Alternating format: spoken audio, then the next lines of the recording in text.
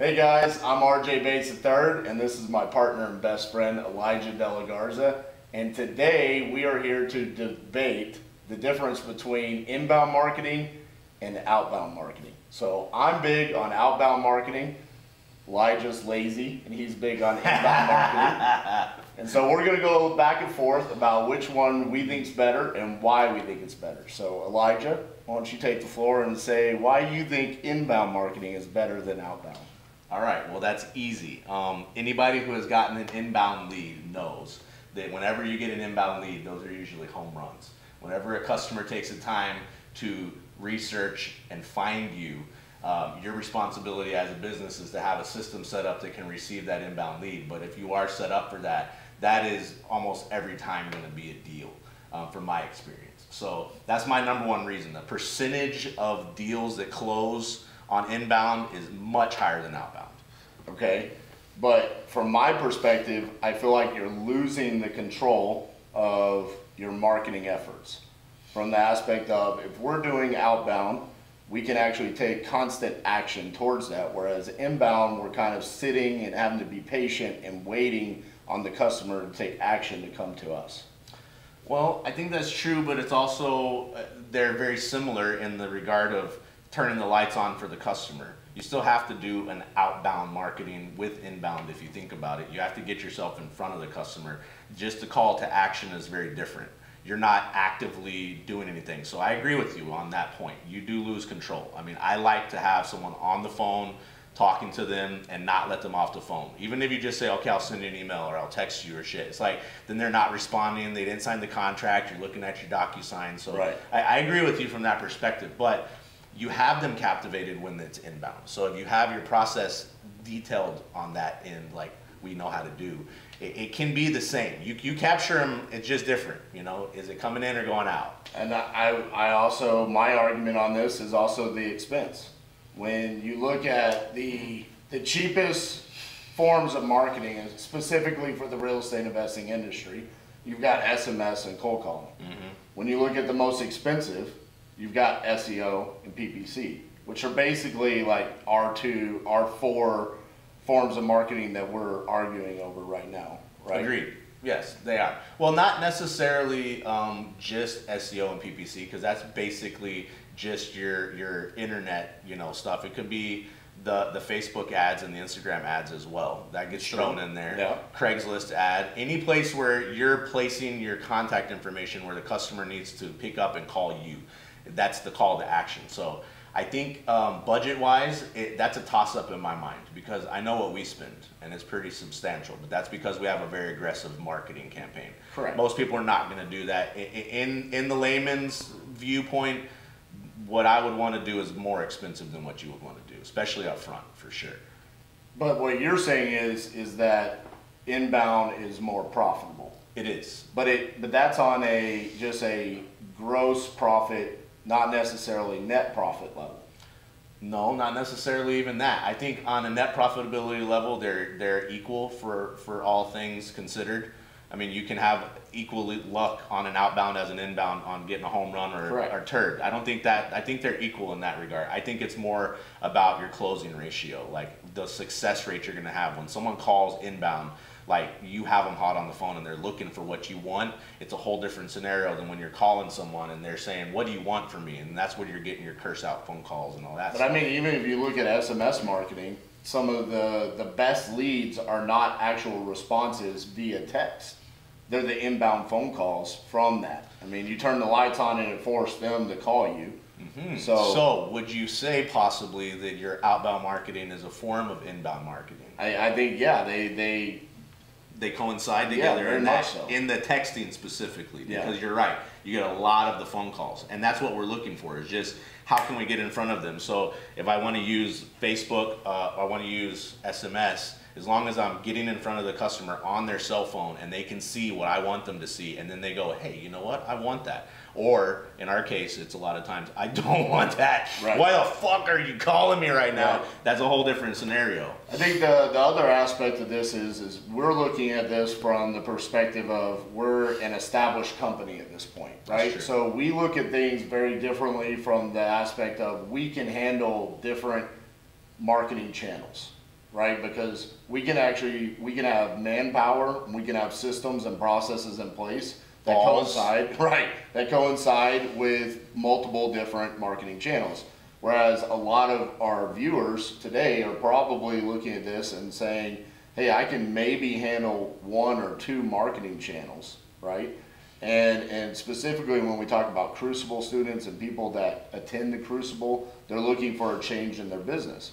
And so for me, when I look at that and I say, I want you to put your destiny in your own hands, and majority of the time, if you're looking for change, that means you're probably not doing well financially. So to sit there and say, hey, let's spend money on PPC or SEO, or even like you're talking about, Facebook, Instagram, whatever, that's still, what are they doing with their time? What are they doing to create that change in their business while they're waiting on that inbound to come in? Well, that's a very valid point. It's definitely a staged approach, and it's definitely a long game approach. Right. It's not going to be an instant result kind of thing like with what we're doing here, where you can just get on batch and within 3 days you have a hot one. I mean, that could potentially happen hypothetically, but very unlikely. But when you do get it, it's going to be a freaking deal. You're going to get one, but it's going to be like, I just signed a contract. Right. And you're going to have 10 of these where maybe one's a contract. I mean, so just take for an example with us. We have probably, I don't know, I would say in the top 1% of Carrot clients with the amount of websites that we have. No question. Right? With just and the longevity of those websites right, just online. With the different locations. Right. You take our Alaska website, it performs off the charts with no effort. None. None. We have and with the shortest amount of time being online. Agreed. But then you take a website like in what I would consider some of our better markets, Tulsa, St. Louis, for outbound marketing. The inbound marketing on those has been nothing from SEO. Right. They just don't perform. Well, I would like to address that because I think that's the common misperception is that inbound is only SEO, PPC, Facebook, and ad spend on Instagram and all that good stuff. But what I like is just turning the lights on and making yourself available. So having a Google My Business directory costs you nothing. You get a little postcard in the mail. You have something that shows up on Google Maps. That's huge now. Right. Doing YouTube stuff. This is a way to get organic inbound stuff. This has produced a lot of inbound stuff for us, specifically joint venture more than anything else. But we do get leads off of this kind of stuff too. Facebook, it makes us money. Organic Facebook definitely works. Facebook groups can be a form of creating inbound. So any place that you put your contact information, and that's why I tell people, just go do it everywhere and anywhere that you can without having to spend the money. Someone's going to run across it and go, hey, I want that. I'm going to call the number.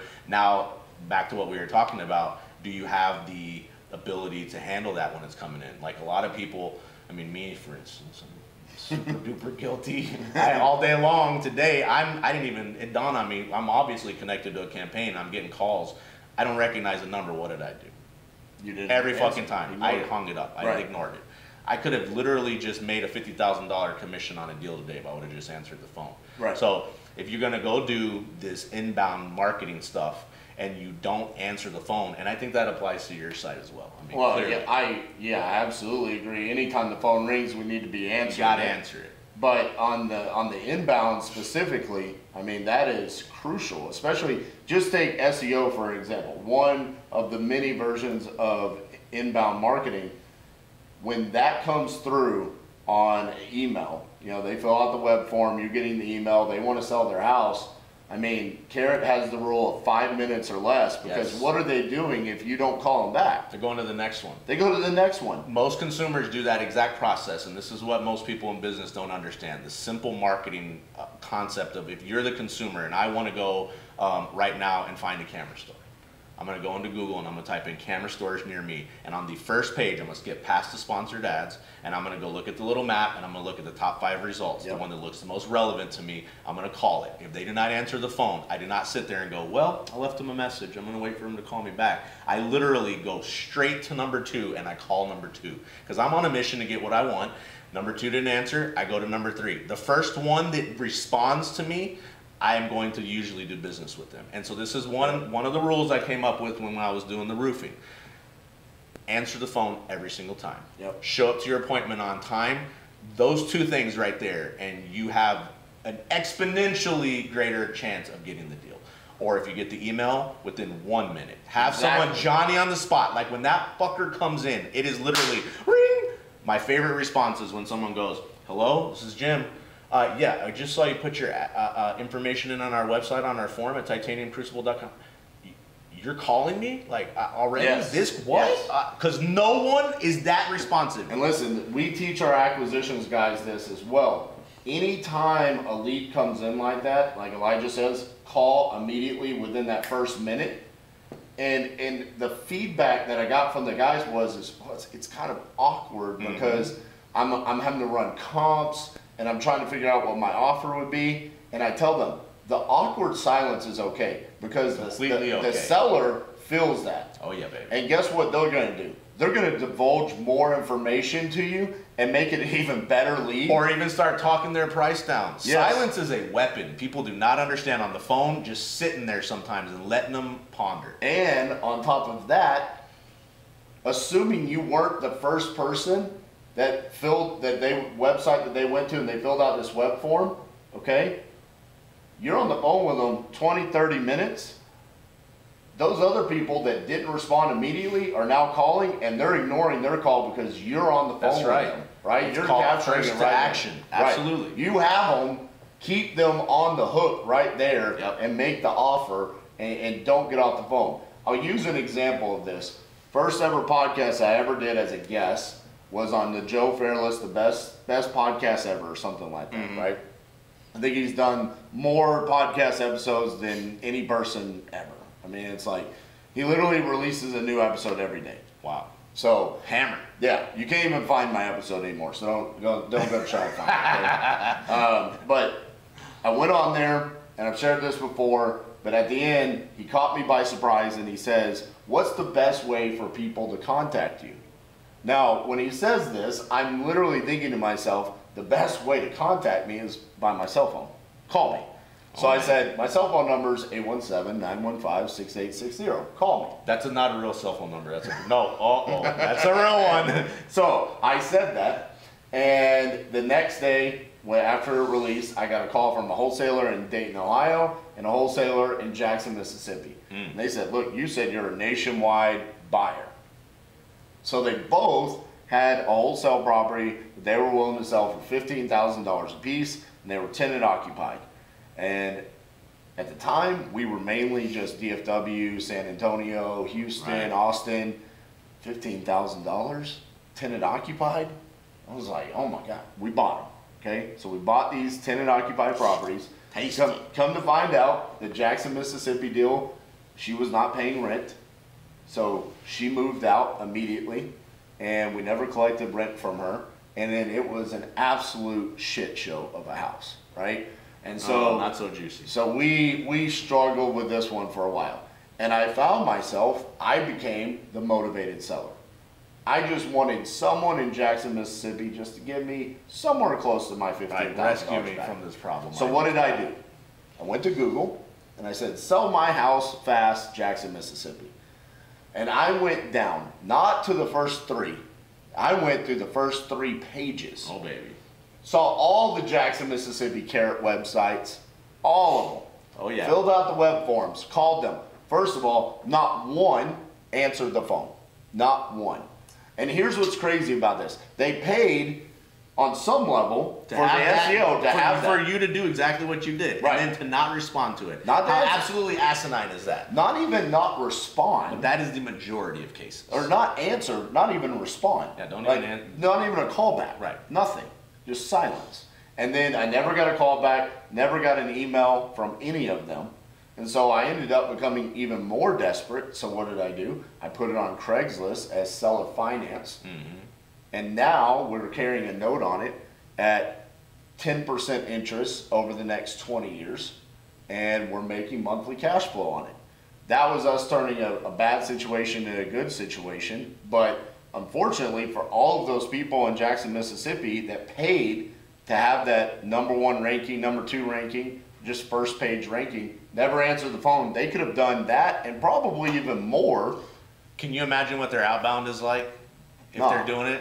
Guaranteed, same situation. It's just a literal your shoot buckshot. I mean, it's spray and pray. Right. Just shoot and hope you hit something. And oh, it might be the one phone call. Could you imagine if, statistically speaking, every phone call got answered, every email got responded to within 1 minute? What would the numbers be like on a closing ratio? Well, this is a consensus between all of our Crucible students that have come through, because what do we teach in the Crucible?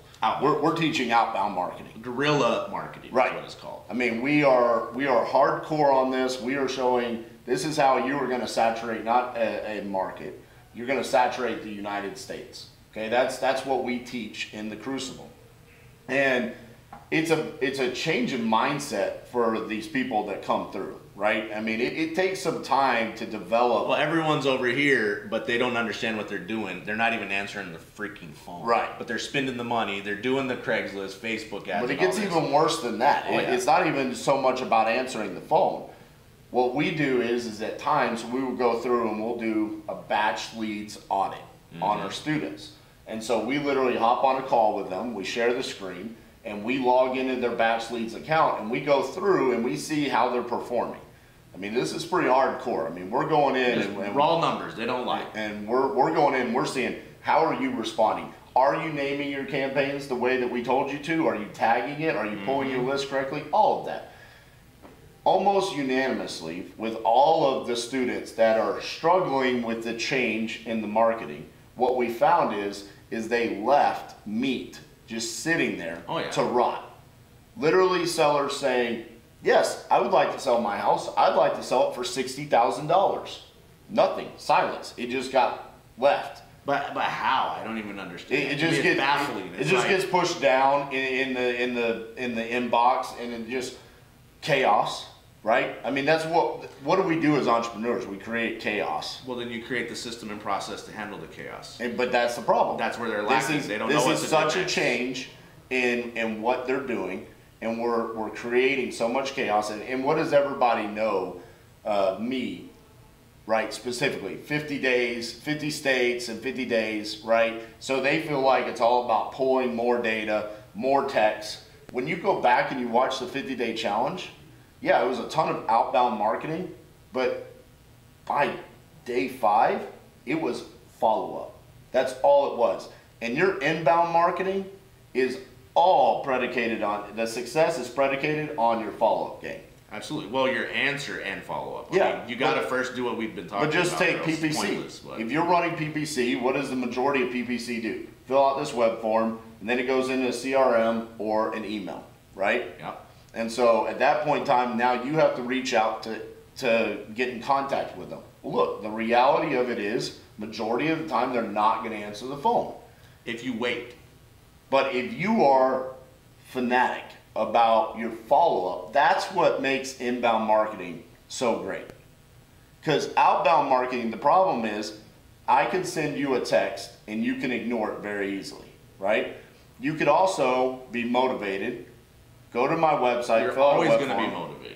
Right. We have no idea if there is even a motivation over here. On this end, we're always going to have a motivation. That is if they call us, right. they're going to tell us, this is what I'm calling. Sometimes the motivation is not pure to what we want it to be. They've already answered the first question we asked. Right. Are you trying to sell your house? Are you interested in selling? Yes. Right. They've already answered that. So they decided that. Right. Even more so. They decided, it's not only, no, I'll never sell my house. It's the exact opposite of that. It's like, I need to sell my house. Where do I go to do that? I don't want a realtor. They've pre-qualified themselves pretty heavily by the time they get you on the phone. Agreed. And all you got to do is answer the damn thing, and then make a fucking offer, and you'll have a contract. I can almost guarantee you that.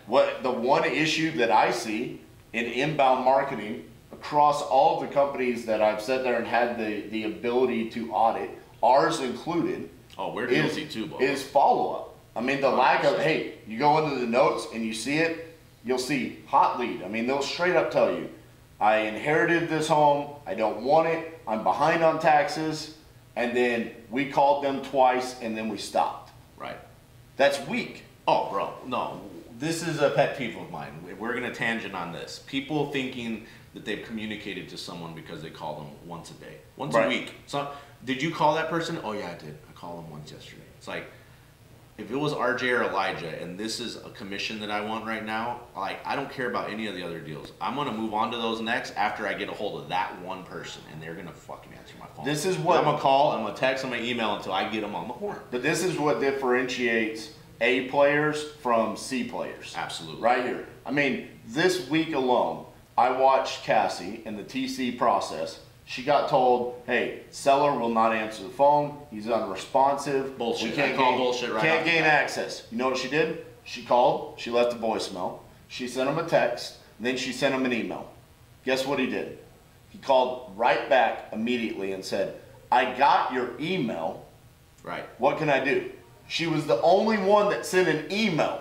Because some people are weird and they don't respond to certain Right. types of communication. You have to hit all the marks. And sometimes, in our mind psychologically, when someone doesn't answer the phone, especially when it's pertaining to I'm fixing to sign a contract that equates to money in my pocket, there's an anxiety or nervousness. And we like to do self-talk. And we fabricate scenarios of why they didn't answer the phone afterwards when we get off. It's literally, don't tell me you don't do it, because I know you do it. Oh, everyone does it. Like, I bet you they didn't answer because they already found someone else to sell their house. Or whatever the case may be. And really what's happening is the dude left his phone on the charger and he's in the John taking a dump. He's screwing his wife, he's eating lunch, and he just goes, I don't give a shit who's calling. I've got food in my mouth, I don't want to talk right now. And you just got to be cognizant of that. Bro, have a persistent level of follow-up. Literally the other day, I saw you setting up for the Crucible. You were hardcore working on what you were working on. Right. Right? It does not matter what you were calling me for at that You set moment. your phone down on your desk Yep. because of what you were doing, and I saw your phone ring 3-4 times. Easily. More than That that. doesn't mean you were purposely ignoring those people. No, You were it doesn't mean I didn't want what they had to give, but you know what? The one who calls me back tomorrow and the following day, and I finally go, yes, I've seen you been calling. What's up? And then oh, well, I'm sorry to bother you, man, but I had that list I wanted to sell you of real estate investors. Do you still want to buy it? Fuck yes, I do want to buy it. I'm the one that called you to sell it to me, and thank you for calling me, even though it's irritating me. Exactly. But it's persistent level of follow-up, but it's an appropriate level of follow-up, because you can't go ham on someone and then they're going to literally block your number and not answer purposely out of spite, because people are stupid and they don't know you're going to give them an offer for their house. They don't know they're screwing themselves. What do we capture when we do inbound marketing? We capture their cell phone numbers, Absolutely. their name, the address, and then their email. Yep. And I feel like people neglect the fact that we have access to not only place the phone call, but to send a text message and an email. And what are we doing in both of those instances, really, to break it down to someone? We get lost in what we're trying to accomplish, but this right here is the most powerful form of marketing that existed in the history of mankind. This is a hand billboard. When I sent that email, my phone just went, and I looked at it and I went, RJ Bates from Titanium Investments trying to get a hold of me. Whether I like it or not, or the text message. While he got a phone call, a voicemail, Absolutely. a text message, and an email. All on the thing, the portal to this man's brain that you have. Literally, telepathic portal to go right here to his head. Now, I want you. If he decides or she decides to not sell their house because we were over the top, I would rather miss all of those 100%. than not taking enough action. 100%. Now, that being said, this is obviously an argument about outbound versus inbound. Sounds like we're starting to agree a little bit. I think we would all agree that both of them are vitally important to your business. I don't think that any business out there should do one and not do the other. Agreed. And in reality, you can't. Because even outbound marketing creates inbound marketing. And let me ask you a question. If you go do outbound, but you don't have your inbound set up, is it beneficial to you? Unless you have a very, like what we do, but even for us, it's complicated. All the phone number banks of numbers calling and texting and shit, we got numbers from everyone here's phone rings with campaigns coming. Agreed. But you also see that even during the 50-day challenge, when it was purely outbound, some of the quote-unquote things that we have set up for inbound marketing is what converted the lead. Agreed. Them going to our website and seeing, and then calling in and saying... exactly what my point was. You sent me a text, but then I went to your website... I went to verify who you are. And I saw, so now I'm calling you on this other phone number. Right. So in reality, they work hand in hand. And you can do the free one of these. Like I talked, Google My Business page. Yep. You can set up your website, a Facebook group, a Facebook page, all those things, get it going so there's a place someone can land on, and be intelligent with your search, you know, search keywords and all that good stuff. But if you're gonna do this, you need to do that. But if you're gonna do that, you need to do this. So I would say, in all honesty, it's kind of a tie. But I would have to give you a little bit. I mean, we'll let these people tell us what's better, but I would have to say Outbound is going to be more result oriented immediately, but it's going to fall flat without this. And I would say inbound marketing is going to, in the end, create higher profit margins. In the end, more closes and more profit margins. It's going to take time, but a lot of time. That being said, this whole video came about because I literally witnessed something in our office. And for those of you that don't know, our office is on Eagle Mountain Lake. Oh yeah. And we literally have a balcony right outside this wall right here that overlooks the lake. And I like to go out there and just take it all in. It's beautiful. We have beautiful sunrises and sunsets here. It's just a great atmosphere for us. Well, we also have quite a bit of wildlife around here. Oh yeah. And so sometimes we see some crazy things. We've seen alligators, we've seen snakes, 6-foot snakes, fish jumping out of the water, ducks, geese, everything you can think of. The other day I'm out there and I literally witnessed like a National Geographic video right in front of me happen. I see this wasp, he's hovering. There's a spider built full-on spider web. The wasp decides he found his lunch. He's hunting. He's going to go eat the spider, okay? So he flies to attack the spider, gets caught right in the web, right? Starts freaking out. Spider decides he's going to walk right over. Mr. Spider thinks he's got lunch. Oh, yes. Spider is happy. His plan worked. He walks right over, decides he's going to eat the wasp. They start fighting. Full-on battle. I'm watching this. It's crazy. Wasp, I watch him. He ain't going down without a fight. Yeah, he curls around, starts stinging the crap out of the spider. Oh my God, watch this happen in front of you. Spider's going crazy, biting him. Then they both die. Dead. Just right there, dead in the spider web. But the point in this, and the point in the analogy is, the spider was inbound marketing. He took his time, was patient, built the web, and said, I'm going to wait on my lunch to come to me. And the wasp was the outbound marketing. He says, I'm going to take this in my own hands. I'm going to go find my lunch. I'm going to go hunt for it. Mm-hmm. But at the end of the day, neither one was right and neither one was wrong. And I think that's the whole point of today's video, right?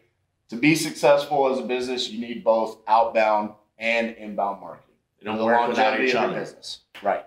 So would you say we're a draw? Sure. I'll give you a draw. We'll let the fans decide. Now, that being said, we do have a couple of cool announcements. Tomorrow, for the first time ever, Cassie's going to be going live, the Comp Queen. She's going to be doing this live, 3 p.m. Central Time, every Wednesday moving forward. She's going to be comping properties live for our Crucible students, for our team, and for anybody that joins the live. Throw on an address on there, and she'll comp it for you.